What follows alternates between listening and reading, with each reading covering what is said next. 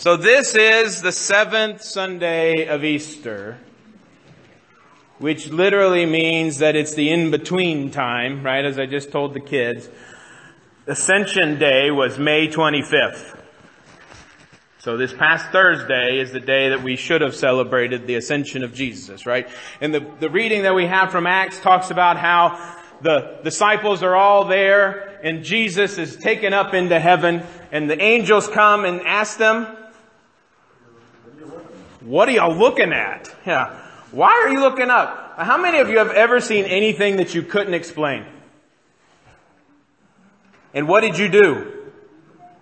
You stared at it, right?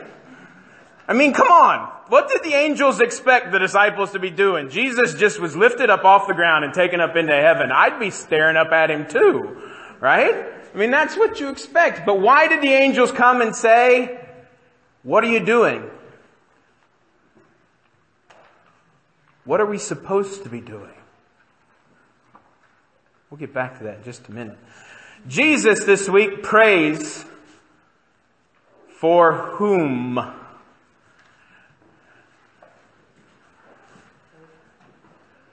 Chapter 17 of the Gospel of John is what is known as Jesus' high priestly prayer.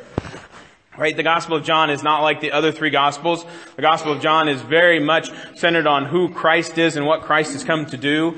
And it's not about the story of his birth or the story of the things that he interacted with the people, but it's about him doing signs to show that he is the Messiah. It's about him doing signs showing of who God is and what Jesus came to do. It's about Jesus doing things so that other people can come to know who God is. And here in the 17th chapter of the Gospel of John, we just got through with Jesus teaching the disciples. And Jesus goes off and prays. And it's actually in three sections. Verses 1 through 6, Jesus prays for himself. Right? Did you all follow that when I read it? I tried to read it really slow because it's really confusing. Right? "Father, the hour has come. Glorify your Son so the Son may glorify you, since you have given him authority over all people to give eternal life to whom you have given him. And this is eternal life, that they may know you, the only true God, and Jesus Christ whom you have sent. I glorified you on earth by finishing the work that you gave me to do. So now, Father, glorify me in your own presence with the glory that I had in your presence before the world existed. I have made known your name to those whom you gave me from the world." Right there he switched, right? So it's verses 1 through 5 he prays for himself. Verse 6 he prays for... Who does he pray for? I just said it. Not the people of the world. The disciples? But who are the disciples? Right? Because it actually says down here, he says in verse 9, "I am asking on their behalf. I am not asking on behalf of the world." He hadn't got to the world yet. That's verses later on. I forget exactly where it splits again. But towards the end of the chapter 17, Jesus actually prays for those who will come to know through the words of those whom you've given me. Right? So he doesn't pray for the whole world, but he prays for the disciples. Or he prays for those whom God has given to Jesus out of the world. And who is that? Okay, I heard believers and I heard something else. The Israelites. Ooh. I like that. I have to expand on that a little bit more. That's a sermon for another time. The Israelites, right? The Jews are actually God's chosen people in the Old Testament. God said, "You are my people and I will be your God and you will be my people." Right? And none of that ever changed regardless of what happened in the New Testament. The Israelites are still God's chosen people. And technically they are the people that would have been given to Jesus. But they didn't really follow through. Some of them. But again, that's a sermon for another time. But he gave people to Jesus. And some would say that's the disciples, which are the 12. Right? 12. Notice I said 12 and not 11. I said 12. Because Judas is included in that. Or is that all the believers? Because there's still people out there that don't believe, right? So Jesus could be praying for those who are going to come to believe because of what you do. What you say to somebody. Of how you live your life so that they see you and they see Jesus living through you. Right?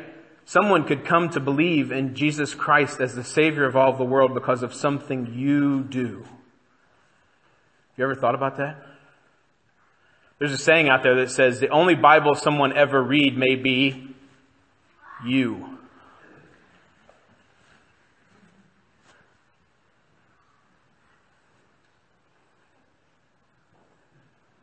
Jesus, the night before he was put on trial, beaten nearly to death, and then hung on a cross, prayed for you.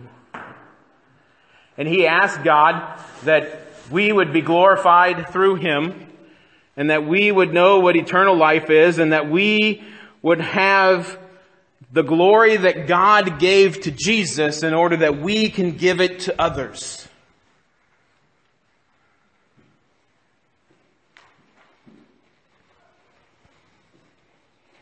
I think this is the quietest y'all have ever been. Is this just scary? Right? Think about it for a moment. Jesus is praying, and how many of us tell people we're going to pray for them and they never hear those prayers? Right? But we assume that people are actually praying for us when they say they're going to pray for us. We don't get to hear those prayers. But here you get to eavesdrop on your Savior praying for you. And this is scary stuff. And why is it scary? Because it's Jesus asking for us to be one with God and Jesus, just as Jesus is one with God. And it's much more scarier than Jesus telling us, I want you to go to St. John's homeless shelter and feed 100 people. Because that's easy. Right? Okay, it may not actually be easy to go to St. John's homeless shelter for some people and to feed homeless people. But it's easy because I can say, I fed 100 people. I'll count them as they come through the line, right? I've done my duty. I did what Jesus told me to do. But here Jesus is saying, I want all of these people that you've given me, all of the believers in the world to be one with me and to be one with you. And I want them to have what you've given me. I want them to have the glory that you've given to me so that they can turn around and give that to other people, so that other people will come to know who you are through them. And I get it. That's scary. Just about as scary as it is for me to stand up here every Sunday morning before you guys. That might look like I'm all calm and collected, but this is one of the most nerve-wracking things I ever do. Right? And the day that it isn't is the day that I'll stop. Because Jesus has called each and every one of us. Jesus has named each and every one of us to be his disciple, to be his hands and feet, to go out into the world, to share the love and the glory that he's given to all of us, right? And glory is important here in this day and age because glory is about what they live for. It's an honor and shame society, and if you don't have honor and you don't have glory, then you're nothing. And the glory that Jesus wants to give you, the glory that Jesus is giving you because God has given it to him, is not just some random glory out there because you did something good. It's God's glory. It's God's honor. Something to be handled very gently and safely. But something also to not hold on too tightly, but to give to others. Because that's what Jesus has called us to do. When the angels came to the disciples on the mountain and they're staring up, probably with their jaws hanging wide open, going, what in the world is going on? He died. He was alive with us. He did some stuff with us. And now all of a sudden he's going up into heaven. And the angels come and they say, what are you doing? Did you not get the 3 years and the 40 days?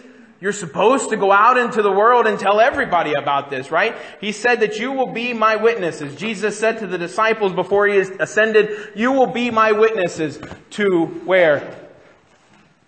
Look in your bulletin. Where?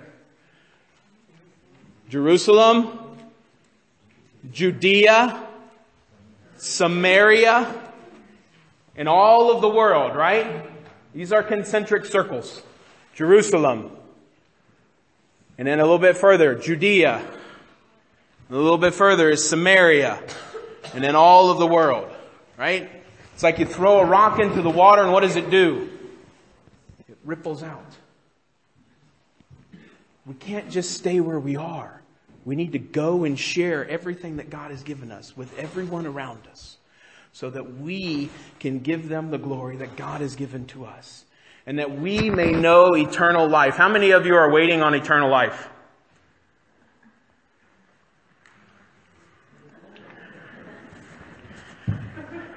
You're supposed to raise your hands.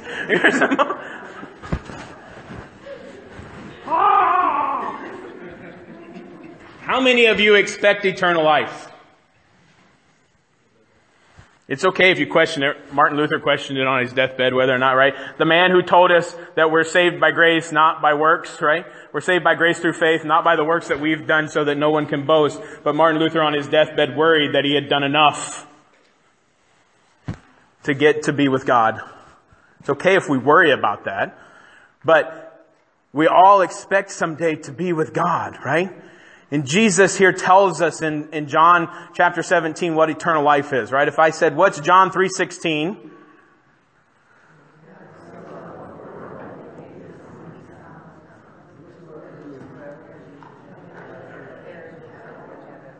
Right, okay. No, that was good. I actually heard it. That was much better than Psalm 23 when we tried that a few weeks ago. So, now, without looking at your bulletins, what is John 17:3? No, 17:3. What is John 17:3? Without looking at your bulletins, because it's in your bulletins. This is as an important verse as John 3:16 and 3:17. 3:17 is important, right? For God did not send His Son into the world to condemn the world, but that the world might be saved through Him. Right? But what is John chapter 17 verse 3? It's a verse you all need to memorize. I'm going to ask you next week. John 17:3 says, "And this is eternal life, that they may know God and know that Jesus Christ is His Son that whom He sent." It's a little bit out of order on the second part there, but that's the general case of what John 17:3 is. This is eternal life. That you know God and you know that He sent His only Son, Jesus Christ, into the world. This is eternal life. That you know God. How many of you know God? Know here is an intimate kind of knowing. It's kind of like when you break your arm, you know what pain is, right? You don't have to read a book about what happens in your life and this is what you're going to feel, right? When you feel pain, you know what pain is. Whether it's a physical pain or an emotional pain, you know it. And that's what knowing is in the Bible. And that's eternal life, that you know God, that you have a relationship with God. Eternal life is not something that we're waiting for. It's something that we're living in right now because Jesus Christ came, completed His work and showed us how to live and gave us the love and the glory of God so that we in turn could go out into the world and share that with everyone. If you haven't noticed or haven't seen them in a while, the signs when you go out the doors today, over either door that go outside, look up and read the sign. Look up and read the sign as you go out. Because that's what we're all called to do. And that's what we're all called to be. To go into the world and to give what He's given us. Because it's going to be refilled. Because that's what Jesus Christ has called each and every one of us to do. To not stand on a hill and gawk, but to go into the world and share His love. And He's going to be there to help you. So go, remembering that He prayed for you and that He's always going to be with you. And share what He's given you with everyone who you see.